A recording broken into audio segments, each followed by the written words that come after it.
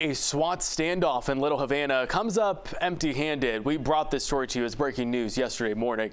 There was an active police presence in the area here. Police say the incident started when the suspect shot someone in the hand.